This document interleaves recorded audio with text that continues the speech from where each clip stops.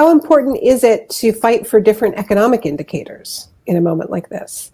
Because so long as GDP is the measure of success, this will be wielded against us as a weapon. Definitely. I mean, there are people, I think it's important. And there are people like, there's a very interesting guy named Philip Lawn. He's an Australian economist, and he has developed an alternative measure of well-being. He calls it the GPI, the Genuine Progress Indicator. It takes into account a variety of things, including benefits surrounding investments in climate, costs, benefits, you know, a more comprehensive way to think about, you know, how to talk about a country's improvements in national well-being over time. And he's trying to get the OECD, World Bank, others to, you know, adopt, because he's built this stuff out and it's sort of there for the taking if he could get, you know, broader interest in disseminating and tracking measures like this. I think it's important. Something that... Sorry, Brian. No, you go ahead.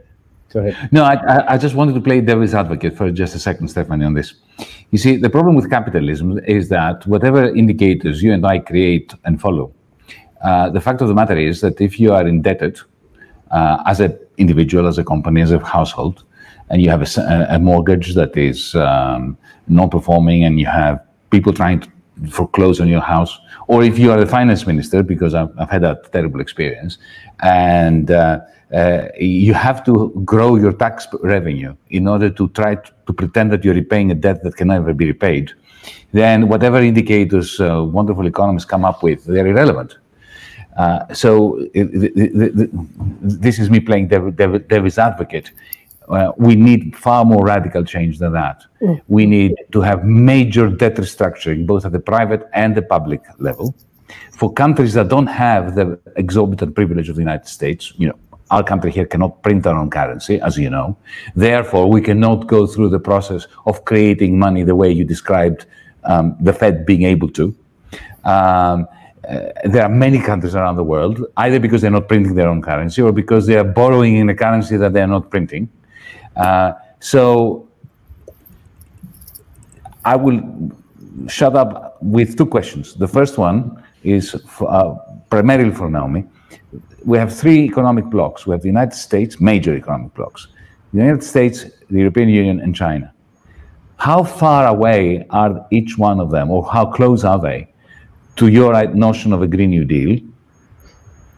And that's one question. The second question is, can we ever imagine being able, through simply macroeconomic means, to ameliorate for the fact that the Mr. Peels of the world, given the ownership structure of capitalist corporations, will always have the power and the motivation to be Austerian in order to prevent the masses, the many, from gaining power? I'm going to push back on Yanis's pushback, because to say that we need different metrics is not to say choosing a different metric and then you're done, right? Switch metrics and you don't have to do anything else to make material improvements. The idea of the genuine progress indicator, the way I think about it, is that it helps to do what Brian was just talking about, right? We have to see each other and we have to see the problems. So if we had, you know, I'm just using the genuine progress indicator as an example, but it's like a mirror. It forces you to hold a mirror up to the country and to evaluate where are you falling short across a whole range of things that you're paying attention to. And in terms of, you know, the idea that capitalism is always going to be, you know, riddled with these flaws, that it is by design a system which is oppressive to those who find themselves at-will workers, right? You are a worker who, usually has your health care tied to your employment. You are, you can, you know, wake up one morning with a job and wake up the next day without a job and without the health care and all the other things. So one of the things that I would love to see us making more progress on is moving toward, you know, something like an FDR economic bill of rights, where you do establish public options a public option in the labor market, public option in banking, so that you have, the freedom to opt out of financial relationships with Wall Street banks or whatever it is. Public option in education, public colleges and universities becoming tuition free gives agency, right? Knowing that you have a secure retirement, that you don't have to depend upon 401ks and other investment schemes to try to build some sense of security for your later years in life. This is what, and a right to a clean environment, a job at a decent wage, all of the things that FDR talked about.